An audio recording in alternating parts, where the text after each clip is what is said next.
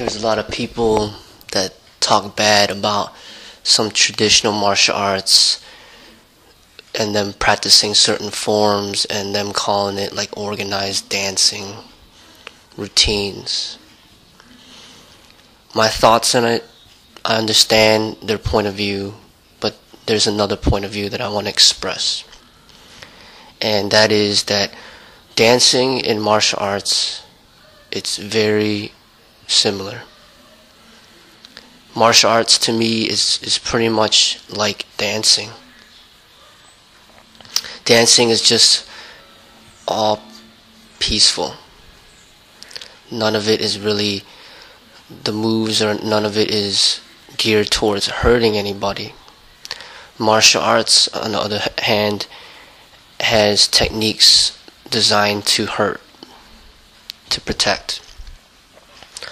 Okay, so you have some of these traditional martial arts which have more strict movements and more rigid, and when done in coordination, it can look like choreographed dance, but in the martial arts way.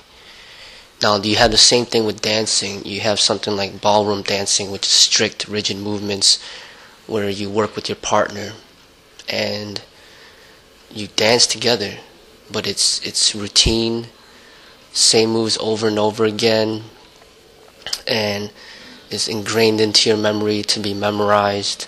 And that's kind of how some of the forms are for traditional martial arts. Now you have something not traditional martial arts, something more modern, something more sport, like boxing, kickboxing, and wrestling, for example. Alright, you see these, all this is broken rhythm.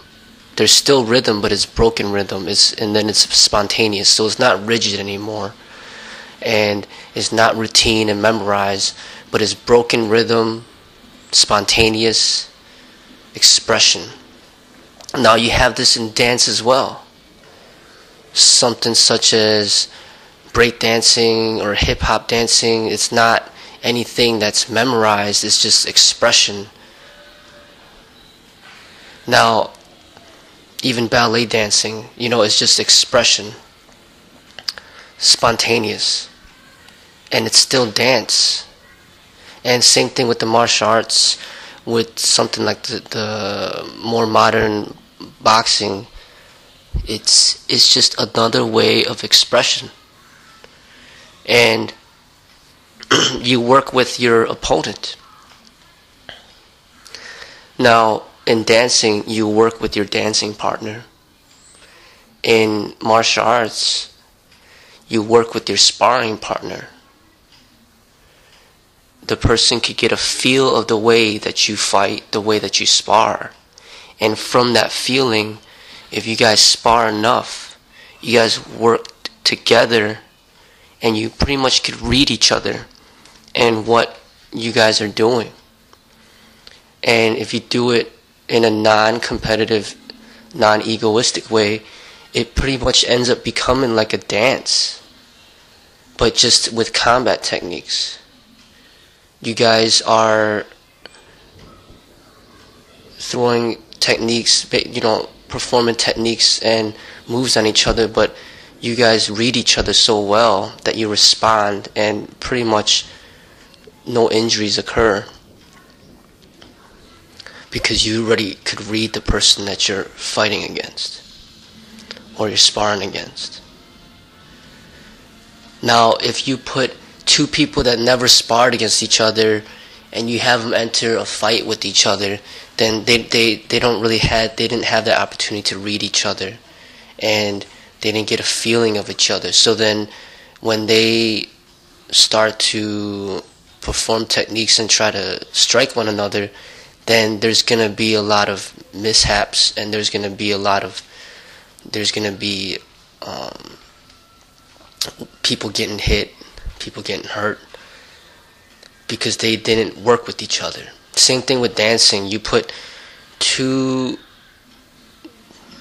ballroom dancers or salsa dancers that never dance with each other, they're gonna miss on some steps, they're not going to be able to work with each other in fluidity because they never really danced together before. They didn't get a feel for each other. Once they get a feel for each other and they keep dancing, then it's gonna be very smooth and fluid.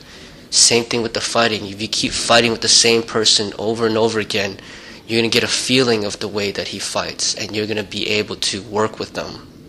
And when he throws strikes and attacks, you won't get injured because you're gonna know how to get out the way. You're gonna know how to move.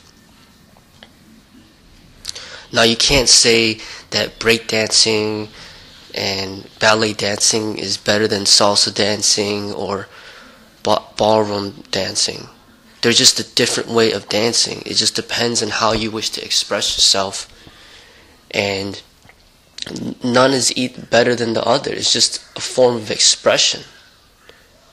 It's just a different way. One might be more spontaneous with no memorization, and another one has memorization and routine.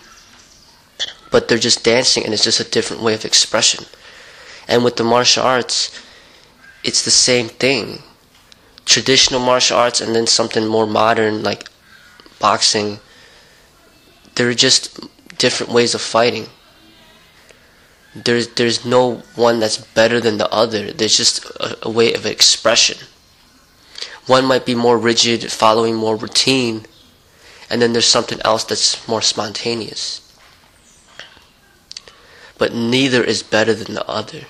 It's just a way of expression. And through learning about these different arts and training in different arts, you could learn to discover what you feel best and at home with. And then you could make that a part of you. Like something like capoeira, for example. It's something where it is dance with hidden martial arts techniques. I don't know too much about the history, but from my understanding, they had to hide the martial art techniques in a form of dance in order to keep it, so then it's not suppressed. Okay, and dance and martial arts is very similar. If you're a good dancer, you could very easily become a very good martial artist. If you're a good martial artist, you can learn dancing more efficiently because you understand the martial arts. So people who say, this just, certain forms is just like organized dancing. Well, the fact of the matter is, all types of martial arts is pretty much a form of dancing.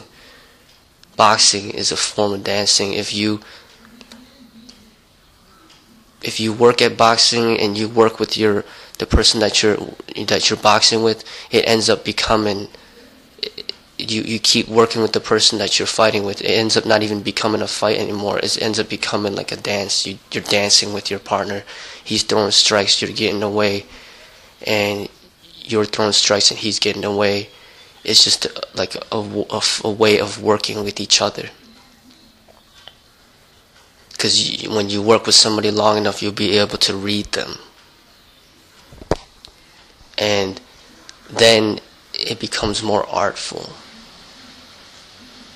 If you put somebody against, fighting against somebody that they never fought against, then it's harder to read and it's harder to flow.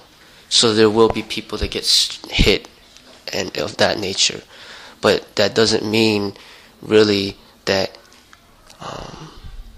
necessarily mean that anybody's better than somebody else. It's just a matter of getting a feel of your opponent or getting the feel of the person that you're training with. Anybody could strike somebody suddenly and hurt them. Everybody has to sleep. So you could wait till the greatest competition fighter falls asleep and then somebody could smash him in the head with a hammer. That's a sudden attack. Nobody can really prevent sudden attacks like that.